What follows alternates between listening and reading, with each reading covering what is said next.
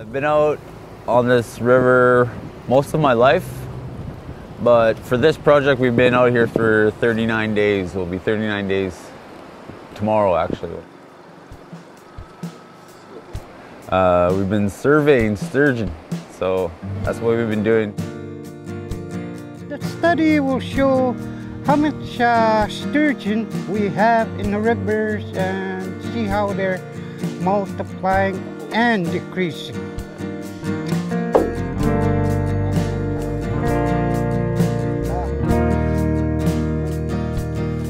Well, this project came about from input from our community members using the Agoki River area and talking about the decline in the sturgeon species within the Agoki River, and our people use that area quite regularly,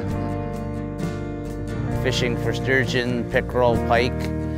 A lot of traditional trapping within the area, but over the past while we've started to notice a decline in the sturgeon populations.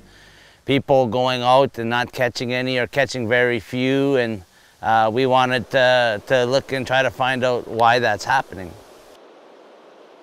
We worked with our team, including Shared Value and Matawa Four Rivers, and putting together a project to try to, try to find out what's going on with this river.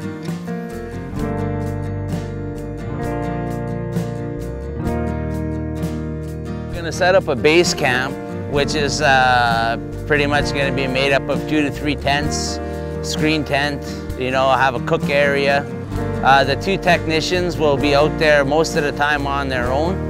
They'll have the biologist who goes out there with them to train them, and then it's going to be up to our community members to do the work, to set the nets, to use those meters and all the scientific stuff that they've been trained to do.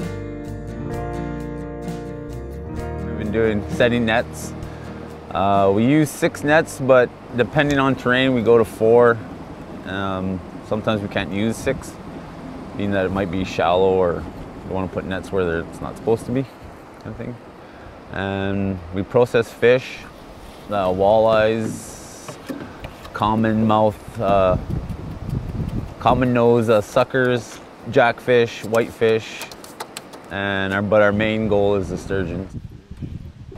We take a piece of the fin for the genetics and a piece of the dorsal fin, and we take about 1 inch to 1.5 inches of their bone for the aging process. And you don't want to cut them too deep because then you'll get a lot of bleedings, but you just want to take a nice little sample out of there and try not to hurt them too much while they're doing it, because their bones are really fragile. You can crack it, and then you don't want to hurt them out there. There's a lot of issues in regards to resource development in the area, and we want to look and see if that's impacting things. We just want answers of what's going on out there, and then we can take those answers and best develop a plan that's going to be best for the fishery, and to be able to properly manage them. It's our ultimate goal is to have sturgeon there for the next generation, so that they can fish and use the river the way our elders did. I haven't been so lucky to catch many sturgeon in the river. I actually haven't caught any in my time out there. But I'm hoping that with this project that we can actually look and see what's going on with the river and give our community some answers on how things are now compared to how they used to be.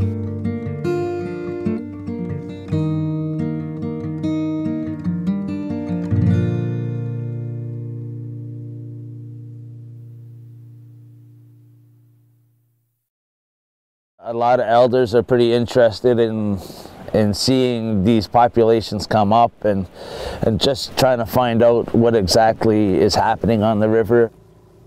For the elders, it's something that they would eat during feasts, and at that time of year when they catch them, usually spring, early summer, they would they would carve it up and either boil it or fry it, and they would spread it around the community so a sturgeon can feed about 4 or 5 families. Yeah, if it's bigger, even more, you know, and it's just a celebration of sharing and being together. Some people cook it fry, like pork chop style, and some of them boil it. About 100 people can eat one fish. They're big ones. When I went in the first time when they told me, let's go sturgeon fishing, I never know how the sturgeon looks like. So we set a net. Next morning we caught some sturgeon. And I told my wife, geez, I should try that. I had it for breakfast and dinner and supper 3 times. It's the first time I ever see a sturgeon in my life.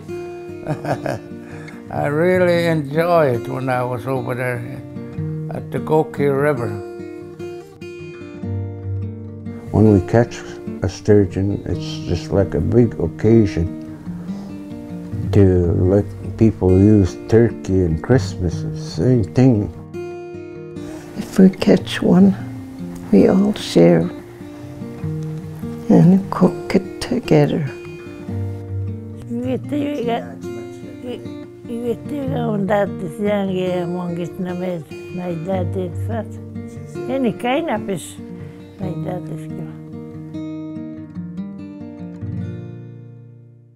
I talked to a number of elders, and I know we did some interviews with them that how it was back in the day. The Agoki was a thriving river. They had a thriving fishery, commercial fishery. They had a thriving everything. At one time, they used to say that they would see the sturgeon coming up the spawn, and they would see their backs and things like that. And you can almost count the amount of sturgeon that were in each spawning area, and that doesn't happen anymore. My dad did fishing there for Austin Airways before. That's when there was a lot of sturgeon in the lake that time. Like, that's when I used to go with my dad to go check nets and that. And I did it after when I got grown up a little bit, not that much. No, because nobody was buying, we were just catching what we were eating. That's about it. But there was a lot of sturgeon then that time. I'm talking about the 60s. You know, when they were doing commercial fishing, that over there you don't have no freezers or ice houses. That so when they caught sturgeon, they'd keep them alive by tying them up. And us stupid being kids would pull on the string and untie the sturgeon and it would take off. There was sort of a guideline that they used to use to sell. I think it wasn't per pound, it was measured in inches. I think it was 21 inches that was marked on boats. Anything under that size they didn't keep. I used to see them throw a lot of those small little ones. They said it's too small. The whole family would go over there the whole summer, and we would spend the whole summer in the Goki Lake. They started letting that water go at the dam, that Wamoose Dam. That's when I started noticing the difference in wild, like on the fish population. When I let the water down there, it gets all muddy, and the fish don't want to stick around there. We were very concerned with the first year that we didn't catch much. I think it was like 11 sturgeon that we caught. Yeah, varying sizes. We had small little ones. We even caught a small sturgeon in the net. We didn't expect to catch one, which was the gill net, monofilament net that had different mesh size panels. We were pulling that net up the one nice sunny morning, and there was a little tiny sturgeon in there. So that was, I was very happy for me to find, to see a small one and also catch the large ones, because that gives us a little bit of information that there are subsequent levels of age structure within that population that we were observing. Every sturgeon I was out there and captured with them, we were able to return to the wild with no harm done. And it really kind of said, we said, okay, well, we can measure the first year against the second year and see what we come up with, if we catch the same fish, if we're catching different fish, if we're catching no fish. This year we were not successful at all. We caught 2 or 3 sturgeon, and that was it. We got pulled off the river when they released the dam. After the dam was released, we noticed our fish catch dropped drastically. We had a lot of problems setting nets. We had a lot of debris in the water, really dirty water. It was pretty tough going to try to sample within those that time. So we noticed a huge drop in the amounts of fish that we were catching.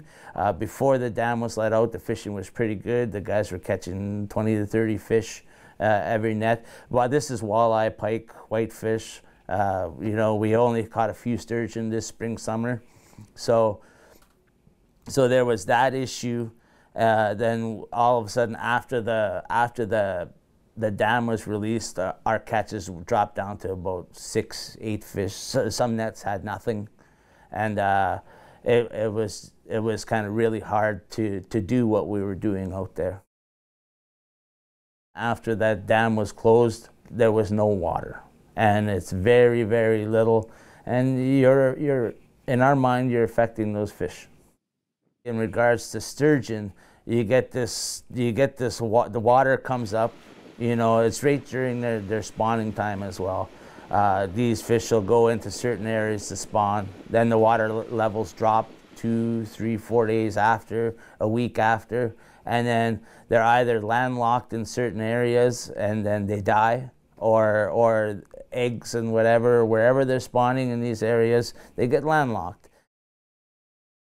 We ran into areas where there wasn't more than 4 inches of water going up the river, and if you have a big sturgeon, he isn't going to swim through that. And what happened with us, it made it impossible for us to get upriver, because you're running into a portage that is 250 meters long, and it's a couple inches deep, and it's nearly impossible to drag your boat up, motor, all your gear to get up, only to be hit by another rapid. I really think there needs to be better management of those water levels, and a more progressive way of releasing the water, spreading it out over time, and I think that ecosystem would be better off doing something like that. You always have to respect those sort of species, like the sturgeon itself was in a way almost like human to the native. I think there should be a conservation area.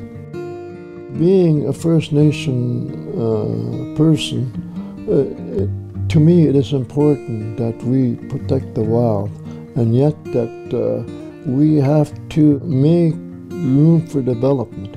But to make sure if any kind of development that is going to take place within our Mother Earth is that we do everything to make sure to have prescriptions that are healthy for the environment and the animals. That anything that is being done, that you don't ignore sturgeon. You know how sensitive that is, and that in any kind of development that does come place, that it has to have a means to protect sturgeon. It would be nice to see a sturgeon come back in my lifetime, because I used to remember we used to live on. We'll be writing a community management plan, making recommendations to our community members, but we'd also like to make recommendations to the Ministry of Natural Resources. We'd like to make recommendations to the Department of Fisheries and Oceans, and we'd like to make recommendations to OPG on how we feel that this river should be managed. Because right now, all of our water is being diverted to Niagara Falls, and it's taking water away from our resources. So our people are having issues in exercising their rights, and you know, that shouldn't be the case. There should be a plan working together to manage water levels better.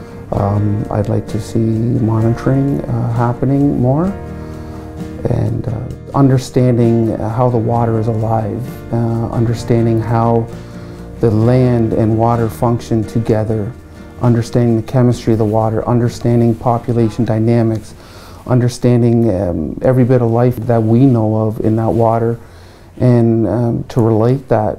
I think this is very important. I think there's management water level regimes in Lake Nipigon that they use. They should be some on the other side of the Agoki River as well, because our river is very important to us, and our livelihood is really important to us. So I think there needs to be some give and take there.